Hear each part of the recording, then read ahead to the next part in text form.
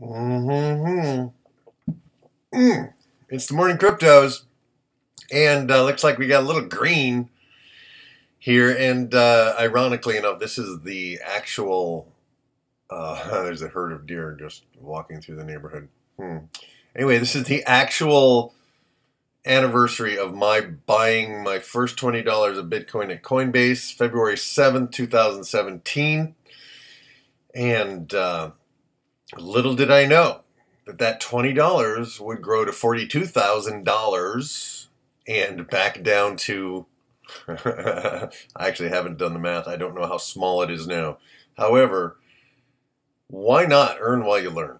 You know what I mean? That's what I'm saying here. We're earning and we're learning and we're making mistakes and stuff is happening that we don't expect and stuff is happening that we do expect. So let's talk about it. Let's start the music.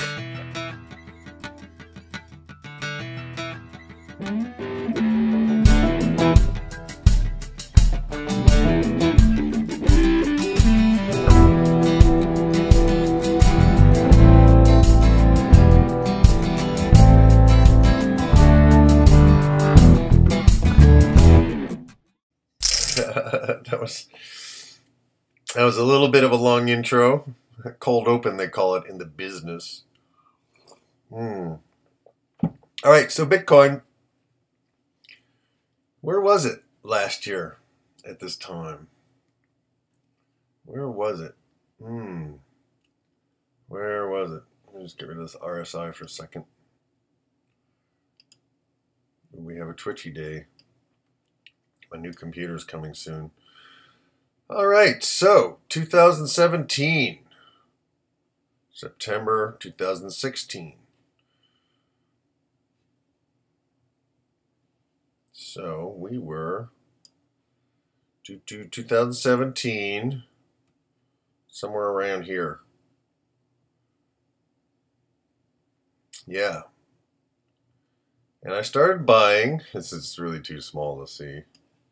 I know there's a way to do this, but people, I don't know what it is. So anyway, it was a lot lower a year ago.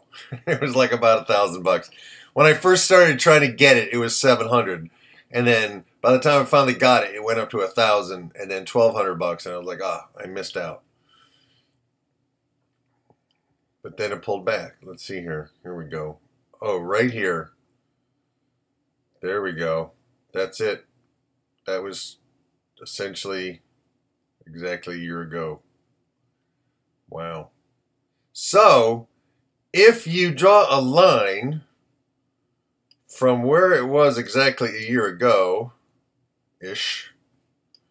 and you draw that line to, let's just say, yesterday's low, this actually doesn't look that bad. It is steady up. It just comes in spurts, you know, and it's learning. The big lesson is learning how to take profits as you go up, protect those profits somewhere, and US dollar tether is not an option anymore because it seems pretty funky. The only option is to take whatever profits you've made and put them into Bitcoin Cash, Ethereum, or Litecoin and send it over to Coinbase, and then from Coinbase put it into your US dollar wallet there. Now, I wouldn't do that with Bitcoin because it takes too long to send it, right? But you could put your profits into Bitcoin at a lower spot here, and then move it over and take your couple of days or move it over in a large enough chunk so that the miners will actually mine it for you. But you have some options. It's not as easy as just popping stuff into Tether, but something else will come up that solves that problem. And, you know, it would be really nice if we could go in and out of US dollar, if the world governments would actually recognize that this is currency. It's just a different government, right? It is, you know, the US government recognizes France, and you can swap your currency, you know, for your US dollar for euros or whatever. But the whole idea that someone other than a government creates the currency is a problem for them. But the reality is Bitcoin is a government of the people, for the people, by the people. Right? Anyway, I won't get started on that. So, anyway, Bitcoin's up a little bit. It's back up into the 8,000-ish range. I would be pretty sure it's going to come back down to this line, but who knows? What do I know? Let's look at Bitcoin news. Cryptocurrency market could hit 1 trillion this year with Bitcoin going to 50,000. This is CNBC. Just yesterday, they were saying how Bitcoin was going to 0, right? They don't care as long as they have a headline that gets the attention of the human mind. Anyway, Bitcoin up over 20% as crypto markets regain poise. CoinDesk, sorry. Floor found, strong volumes push Bitcoin above 8,000. So, okay, so here's the deal. The professionals came in December with their futures trading crap. They pushed the price up. They all shorted it and watched it fall, and now they're buying. All right? So just be aware, people, that there are very big players in these markets now, and we're the small ones. However, you can sail a sunfish around a oil tanker, right? You can. You just have to be careful and keep your distance. All right, what else in the Bitcoin? So I Googled Bitcoin price as well. We have the same CNBC thing. Popular Science. Bitcoin is bonkers right now. Here's why you shouldn't count it out. That could be interesting. I used to love Popular Science as a kid. Bitcoin's real price is perpetual anxiety and distraction. That could be an interesting article. So anyway, some interesting stuff. Not a whole lot of FUD at the moment. Not a whole lot of FOMO either. Just some. I just want to grind through these because I haven't looked. Let's just make them a little bigger so we can see. Bitcoin Cash. We have some green. Bitcoin Gold. I still think this pattern is tradable. I still think you could get into Bitcoin Gold down here. I think it's going to pop. You sell and you do it over again. We'll see. Dash. Dash is recovering nicely. Thank you very much. Last night before I went to bed, I just drew some lines and a couple of different things just to see, you know, how bad are we? It's not bad at all. If you follow the actual kind of bottoms, you know, if you're going to be an optimistic pessimist, is look at the bottoms and draw a line. Connect all those lines. There's a trend line. It's not an average, but it's a trend line. This is where the caterpillar of greed has touched down. So not bad. If you can keep your head in the crazy boosts, grab your profits and get out and then wait. I mean, that takes discipline. I don't know if I have it. Certainly most people don't.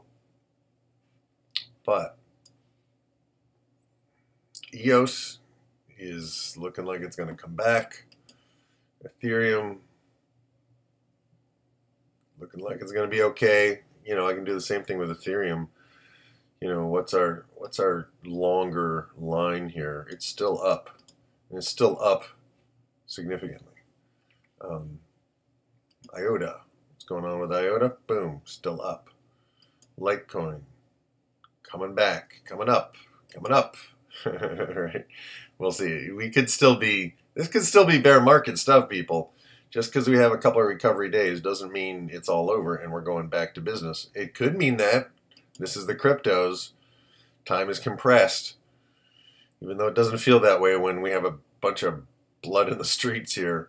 Omise go. Gonna survive. I think it's gonna make it. Quantum. Not a bad price to get in. XMR Monero. It's all coming back. And it's just like it all seems to work together. 79 cents for some XRP Ripple. Zcash against Bitcoin. Zcash against US dollar. Not bad. Let's just look at Cardano against Bitcoin. Cardano against Ethereum. and Cardano against US dollar tether, just because, as I said, the previous 12 days, at least it's a chart in US dollars. It's right here, and I just need to think in US dollars sometimes. What's my basic attention token doing against Bitcoin? Hanging in against Ethereum. All right, so people, it's not a bad day. Got some green. Got some green here and there. Got some trend lines that aren't so horrible. It's really not the worst in the world. Since last year on February 7th, it was $1,000 or so. And it's 83.90 at the moment. So that's it for today, people. Hang in there. Keep breathing. Keep focusing on stuff you love in your life. And make sure if if you're thinking about quitting your day job, maybe it might not be time to quit it yet. But it also is a time to reflect on, why did I get into cryptos in the first place, right? I got into cryptos in the first place to raise money so that I could pay my son to edit a concert that I did, that his video crew videotaped or videoed for me, recorded for me. And then he got really busy. He got into cryptos and he made a ton of money in cryptos, and he really didn't need my money, right? He needed time. So a couple of weeks ago, he delivered the concert on a hard drive, and I tried to edit it, but my computer was way too slow. So I took a little of the money that I'd saved up to pay him, and I bought a computer with it, which will arrive in a couple of days, and I will get to editing my own concert, which will be really fun for me. I love doing that. So did it serve its purpose? Even if I walk away from the cryptos today, did I fulfill my purpose that I set out to do a year ago, which was to raise enough money so I could get a project done with my music? Yes. Did I make more than enough to cover that editing? Yeah, I did. Okay. So mostly where I am down is in, I took a bunch of profits and the profits evaporated. So learning